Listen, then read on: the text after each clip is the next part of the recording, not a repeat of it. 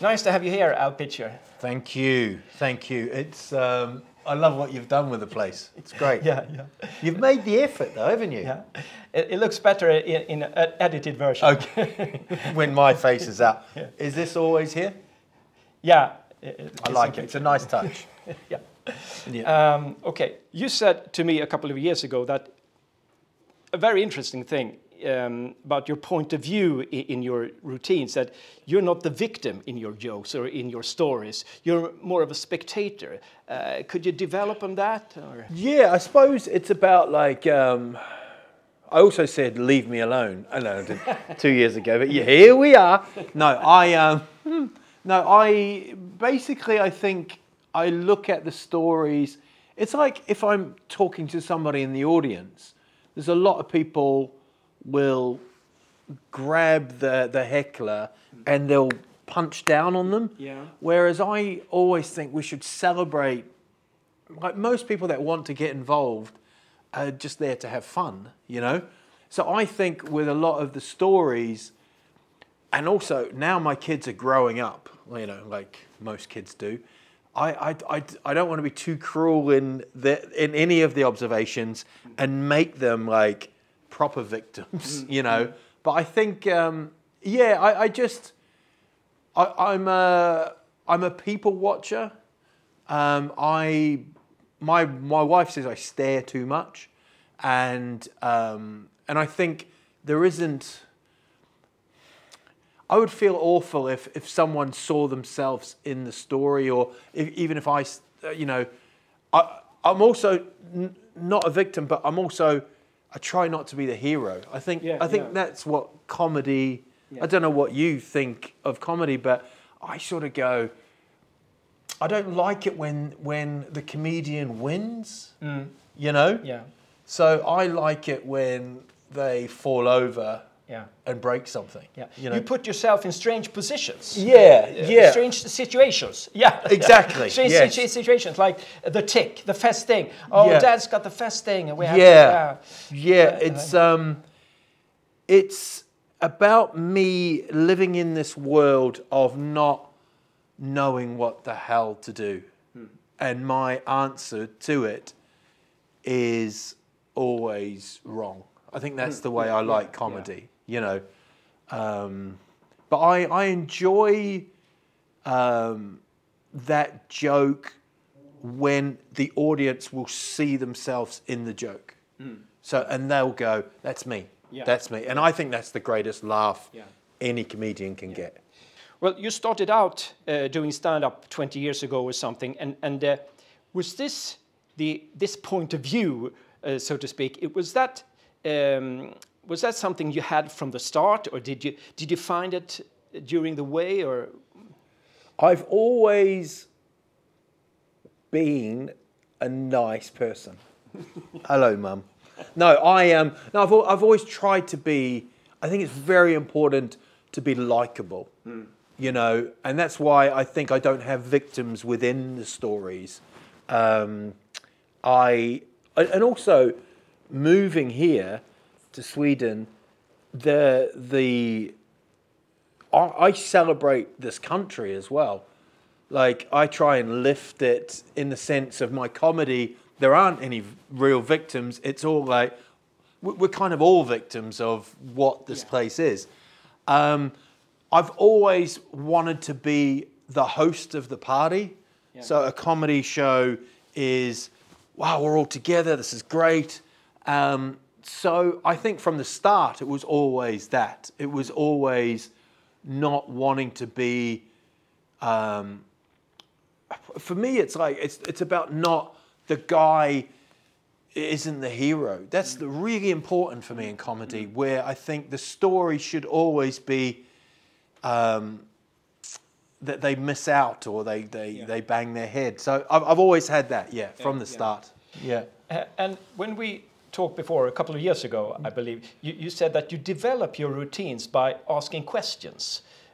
Could you explain? Yeah, I think that comes from the initial thing as well. I know that's the Seinfeld thing of like, is this a thing, you know, or is this funny, you know? I think is it does become that. I've had observations about Sverige which I've gone, that's weird, and then it just doesn't hit on people. Okay. Like people are like, no, we don't. Okay. And I What's think the reason then? I think if not enough people know it, if it's I think you sort of have to have those.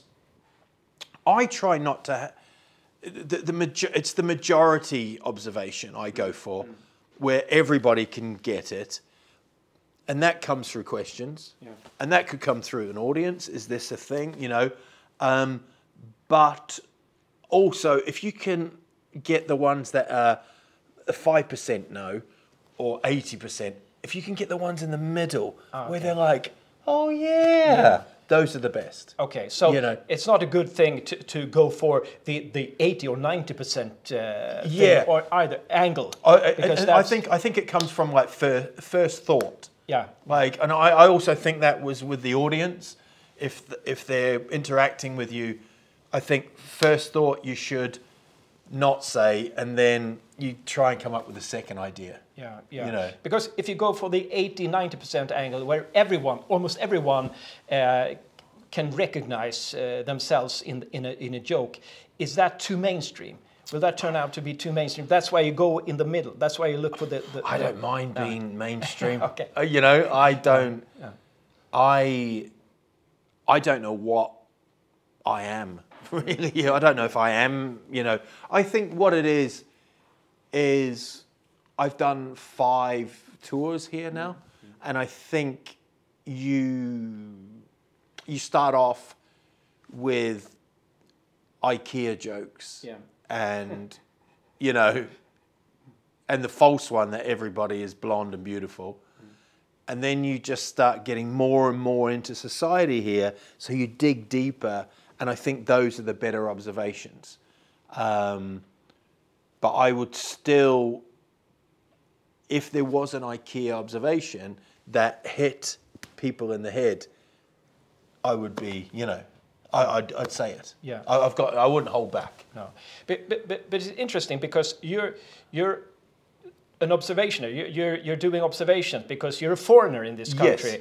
And do you think that you would have a different angle if you toured the UK, for instance? Yeah, I was born in England and I grew up in New Zealand. So when I was in New Zealand, I was always not the New Zealander. And then I'd come back to England and I was like, they were like, g'day, you're Crocodile Dundee, basically. And then Sweden, you come here and they're like, meh, they don't really care so much. They try and work out. But when I was doing comedy in England, I was very much the New Zealand point of view, and you know, isn't England a bit crazy? You know, and I think England is I think there are so many comics now. I don't think you get as many non-Swedish comics here. You know. Whereas in England, I think there was a lot of Australians, New Zealanders, African comics, all coming over and kind of doing the same observations. But yeah, it's something I've kind of fought with a little bit.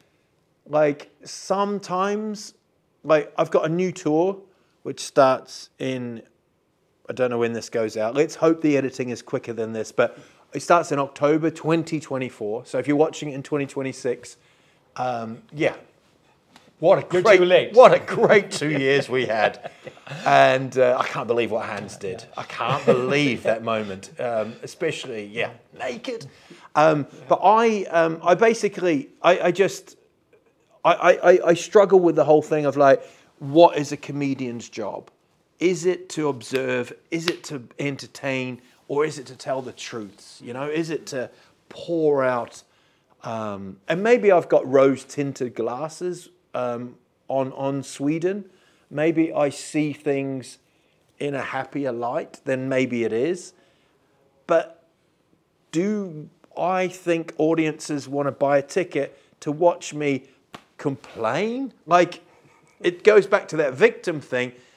Yeah, life is hard, and we're living in like awful times, but I think a comic's job is to just lift, you know, and if it's an observation about Hesa Frederick or something like that, you know, it could be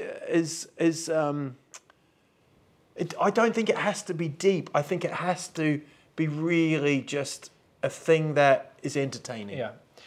Two last questions then. Yeah. Your body language, how important is that? For instance, in the fasting routine, I find it pretty important. We see Daddy, well, everyone's checking everyone else's body after those ticks, for those ticks. So how much does it come naturally, or do you think about it? I haven't thought about it, and I think when you see yourself, like I think when you look in the mirror, most of us go, oh yeah, it's all right, or this is what I've got. When I'm on stage, I think I'm kind of gliding around and, you know, this kind of almost like a majestic horse, you know, galloping, and then I see myself and I'm crouched over and I'm leaning in, and people go, wow, your energy. And I don't, it's just me, you know, it's just, and then a friend of mine once said, it's really awful. He was like the MC, and he said, your jeans were too low. So every time you bent forward, there was just like this little bum crack, which really took away the glamour of the gig, you know. Okay. So okay. I think sometimes, I think sometimes you emphasize the point by going in and doing the body language. But it's not thought out. No, it's not planned. It's not. And also, it's really amazing sometimes what will get a laugh, what will a little look, or, you know, just, and I think that takes years, man. I really do. I honestly think comedy, I don't know if, I feel I've found my voice, but I think it takes so many years. So, you know, like some days you think, oh, just stand still and say, and don't take it out of the stand. And, you know, Stephen Wright. Yeah, like the jokes, make that, yeah. But also other times people go, do you want to put a headset on? And I've done that, and I'm using my arms too much. I'm overemphasizing, you know, and you think, I think the closer you can get to yourself is always important in comedy. The closest person, I mean, you're an exaggerated form of yourself. I mean, you're not going up there as, you know, as you, or we are going up as a sense of ourselves. But yeah, sometimes I see myself and I'm like, what is wrong? Like, why that? Why, you know, why move around? I don't know. And I'm not sure. I think in a live setting, I think it works. I think sometimes on a, you know, people are watching on their phones now. You know, they're watching these comedy specials that have, you know, been directed, and they're watching on these little screens, and then the comedian's running around, and it's a bit difficult for that. So I think sometimes the energy has to be, it should be thought through, but with me, it's not. Yeah. You know? I see your point. I agree with you. And the last question then, I remember first time I saw you was 2010. You were supporting act for Öznujen, I think. I didn't know who you were, and then you developed. I think the Fika Tour was the first one. And then when you look back at those 14 years, how do you think you've developed as a comedian? You said you found your voice now. I still riddled with self-doubt. I still beginner tour going, you know, like, for example, I don't drink alcohol. Should I talk about that? You know, like, there's always those things. Does the audience, if they bought a ticket, do they want to hear me say these stories? Probably not. I don't know. But I think over the 14 years, I haven't got bored of it. And I'm not an egotistical kind of, I need to be on stage, but I genuinely love it. I think it is one of the privileges of life to be able to be standing there saying something into the microphone and the audience there are laughing. It's just, there is nothing, I still haven't, I mean, don't tell my wife this, but I still haven't found anything that is it's exhilarating, you know. I see. Well, if you watch a clip of yourself 13, 14 years ago, a 13-year-old clip, can you sort of go, oh, I don't do that anymore? I'm not talking about the jokes. I'm just talking about, oh, I don't do that. I wouldn't do that today. I think so. Yeah, Definitely. What has also happened with me is I've gone from, you know, being a real kind of like, what's going on here? Then, you know, I've got married, so I could talk about that. I've had kids, and people come along, and my kids have got bigger, so the stories are different now. So I can't. They're not, you know, they're not at preschool, you know, doing baby stuff. They're the blue socks. Yeah, exactly. Yeah. You know, I think you mature with your stuff. But I would look back now and think. Also, my first couple of tours, I did a thing where I took photos where I was doing the show. So I would come to, let's say, Östersund, and I would get there early.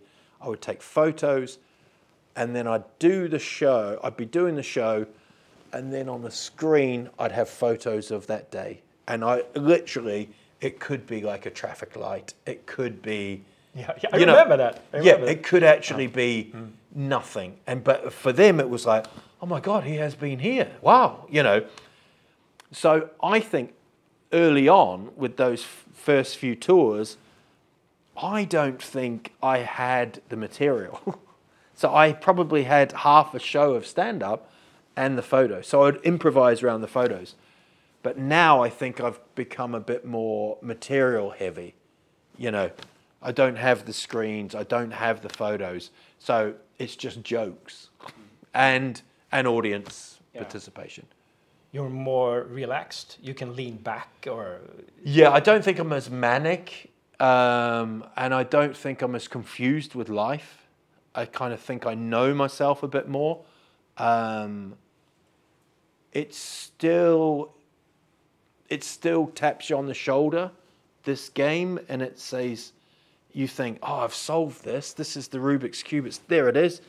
And they go, no, you've cheated. We're going to give you a lesson here. And, you know, I've got tricks to get myself out of trouble, but I do feel some days it still owns me. Yeah. You know, I've never... You know, I've never gone on to the top of the mountain. Yeah. You know? Jerry Seinfeld says, when things go wrong in stand-up, and let's face it, it always goes wrong. Something like that. And that's almost like life. You can prepare as much as you want, but... Yeah, and I sort of get messages from people who were going through, like, crap times, and they see a show, and that is just, whoa, the responsibility. Like, some nights you walk off, and I don't party, I don't go out afterwards. I'm sitting in the hotel room, and it's just the buzz of it all, and the audience, they're going out and having a night, you know, and I'm in the hotel room watching Curb Your Enthusiasm, like, you know, wondering if I should get something from the minibar. So I think I want every show as well to be the best thing that people see. I know it can't be that, but I want them to have the best feeling, you know. And I think that is something I have learned. Sometimes it's not about what you say, it's how you make people feel. Yeah. You know, I think that's, you know, I think an audience can be your best friend, and then other nights they're just laughing at you. I don't mean, I don't mind either if people laugh at me, as long as they get a few laughs. Many thanks, Al Pitcher. It's been a pleasure, mate. I said 10 minutes, and we've probably talked for 20, and we could go on for another Netflix 2 hours. Netflix You're special. so interesting. You're so interesting to talk to. Well, nobody has ever said that. Thank you. I'll sign for the club tomorrow.